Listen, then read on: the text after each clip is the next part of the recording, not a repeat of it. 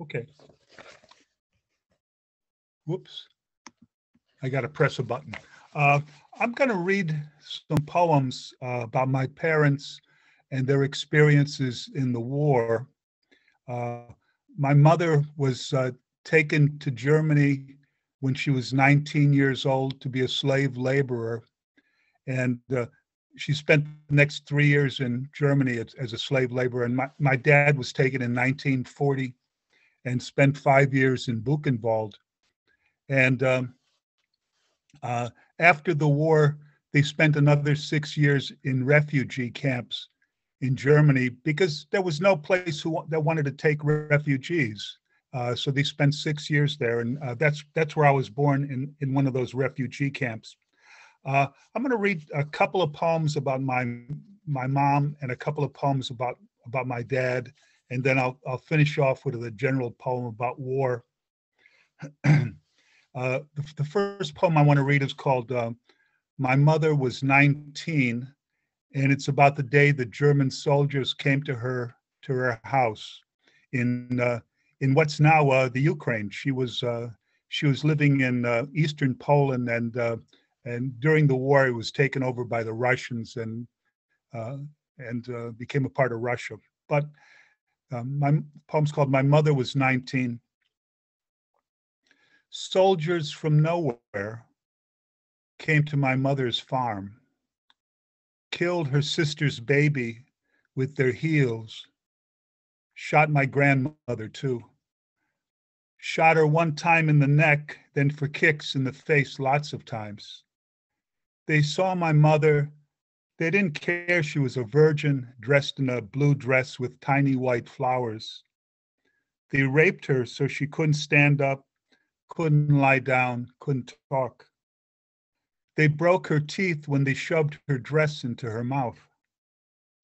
If they had had a camera, they would have taken her picture and sent it to her. That's the kind of men they were.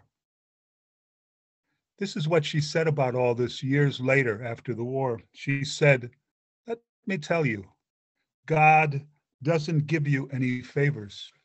He doesn't say, now you've seen this bad thing, but tomorrow you'll see this good thing, and when you see it, you'll be smiling." That's bullshit. I'm going to read another poem about my mom. It's called "What the War Taught Her." What the war taught my mother. My mother learned that sex is bad. Men are worthless. It is always cold, and there is never enough to eat. She learned that if you are stupid with your hands, you will not survive the winter, even if you survive the fall. She learned that only the young people survive the camps. The old ones are left in piles like worthless paper, and babies are scarce like chickens and bread.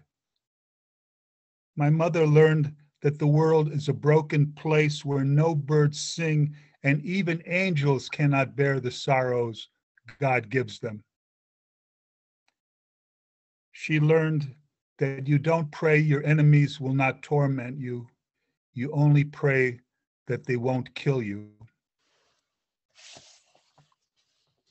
I'm going to read a couple of poems about my dad. When my dad was finally liberated in 1945 by the Americans, he weighed 70 pounds.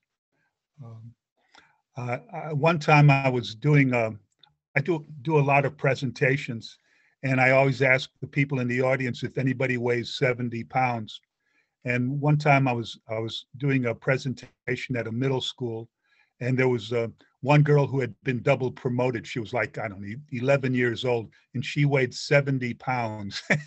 And she was, I've never met, anyway, my dad weighed 70 pounds. And I would ask him, I would say, how did you survive? How did you survive? Because you'd only get about 600 calories of food a day.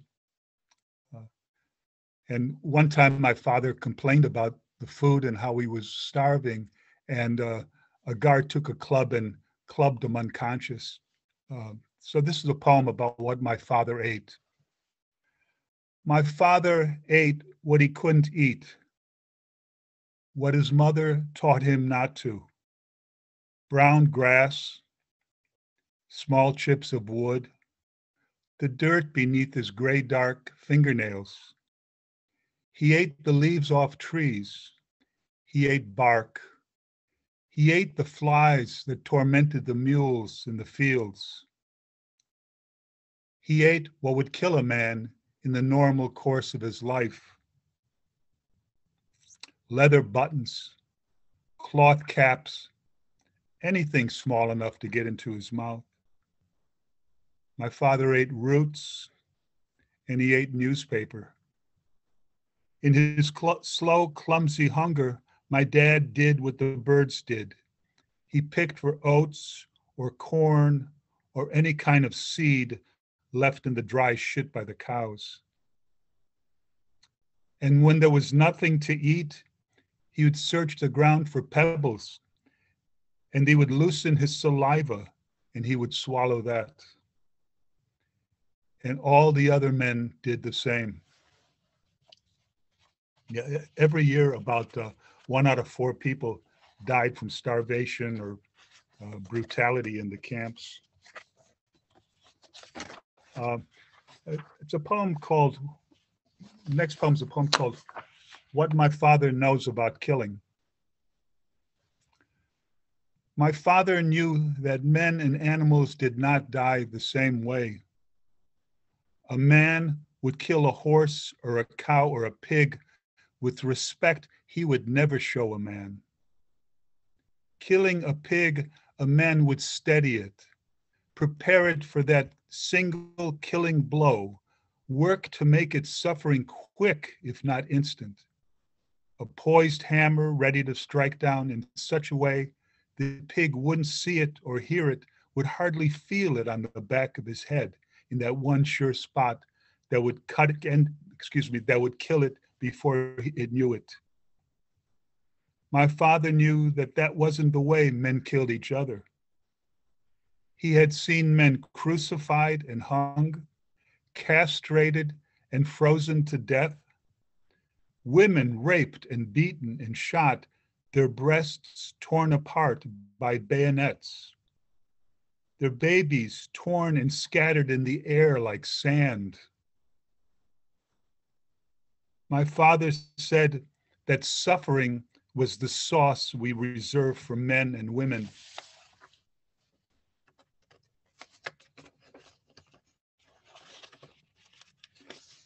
The last poem I'm going to read is a poem called War and Peace. And I wrote the poem in response to a poem written by a Polish Nobel Prize winning poet, Wisława Szymborska. She wrote a poem called The End and the Beginning, about the end of a war and the way and what happens at the end of the war, you know, that something new begins, some kind of peace comes to life. And my poem's called War and Peace, and it's a response to Szymborska's poem. War and Peace. War will kill you and leave you cold in the street or in the fields, broken in the rubble of bombed buildings.